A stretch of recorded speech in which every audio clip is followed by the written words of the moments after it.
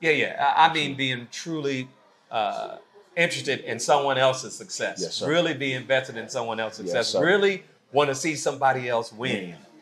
That's everything to me. Wow. So while you're in the process, to close this out for you, while you're in the process of being successful, understand that all those little people that, forget the term little people, you know what I mean by that. Right. All those people you come in contact with are really important. When the guys would deliver my books, the UPS guy would say, hey, man, hold up, let me get you a book. That's right. Or